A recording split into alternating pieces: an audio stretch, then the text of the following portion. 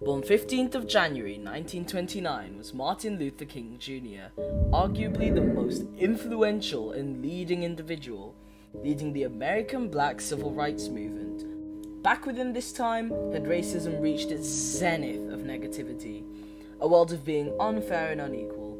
Just years before his assassination, on the 4th of April 1968, was his famous "I Have a Dream" speech. Martin Luther King Jr., or actually, Michael Luther King Jr. Martin was born with the name Michael, later to be changed to Martin, a decision he had made with his grandfather.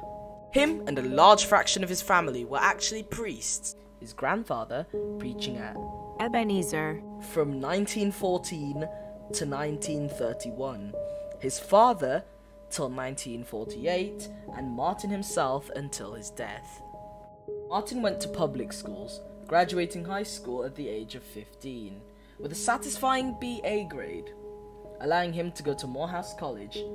Martin, even during school period, preached at the Dexter Avenue Baptist Church in Montgomery.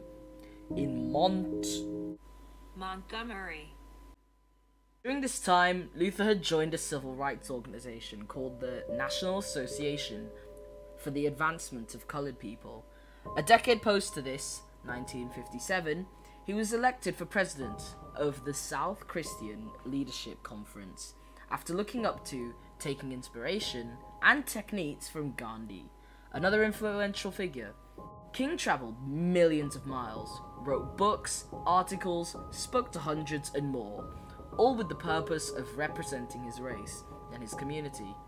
His most fascinating, achieving, and inspiring moment was his "I Have a Dream" speech. I have the pleasure to present to you Dr. Martin Luther King.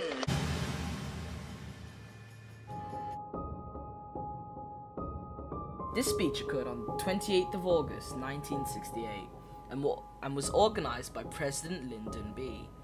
during the March on Washington for Jobs and Freedom, with the goal to end racism in the United States.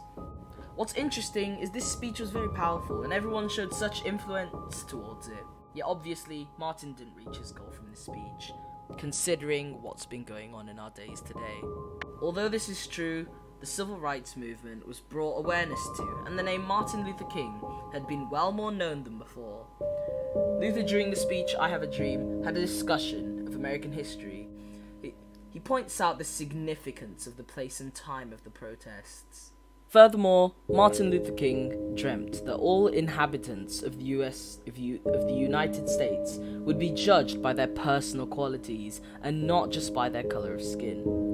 Perhaps to emphasize disagreement or dominance, 250,000 racists marched to Washington Lincoln Memorial, where King gave his speech, a year later, and presented with violence. The assassination. The conspiracy roams around till this day that Luther's murder was worked on alone, even after all the racist afterblood. Even having the head of the FBI as a friend, being put under observation, had they managed to achieve what they wanted. Martin's parents believed that it was the US government and the mafia that wanted him dead, and assumed by Lloyd Jones in 1993 had King been shot on top of a balcony at Lorraine Motel by James Earl Ray.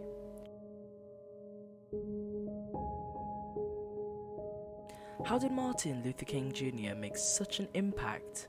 Martin during this time had made such an immense impact to society. Some of the short-term effects were King becoming more known.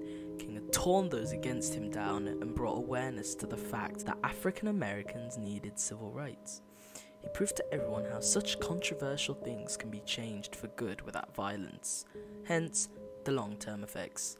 African Americans did get civil rights in the end.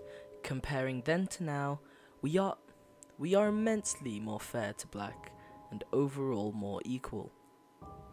Later to be talked about is the Black Lives Matter movement. Ironically, the Black Lives Matter movement did show how there is a fraction of us in the world that won't understand equality, but the movement showed that there are a large fraction that do. If not, then why did the movement even occur? What is Black Lives Matter? Why had it gotten so much respect and awareness? Black Lives Matter is a political, society, and community movement going against the unfair treating of black people, wanting to end police brutality, gaining awareness after an individual that goes by the name of George Floyd was brutally killed by a police officer. George's last words being, "I can't breathe," as the officer's elbow was cultivated into George's neck. Many others than George have to suffer or experience this discrimination that officers bring awareness to. This being more than 8 years ago. Black Lives Matter began with Patrice Cullors, Opal Tometi, and Alicia Grazer. These three started the Black Lives Matter movement in 2013 after George Zimmerman shot dead an unarmed black individual, Trayvon Martin. Protests have been and continue to erupt time and time again. Justice shows to find its way each time, only to eventually come back. Relating to Martin Luther King, I think that the Black Lives Matter movement could relate from the civil rights movement. Without it, would people even care about equality or the rights for black people?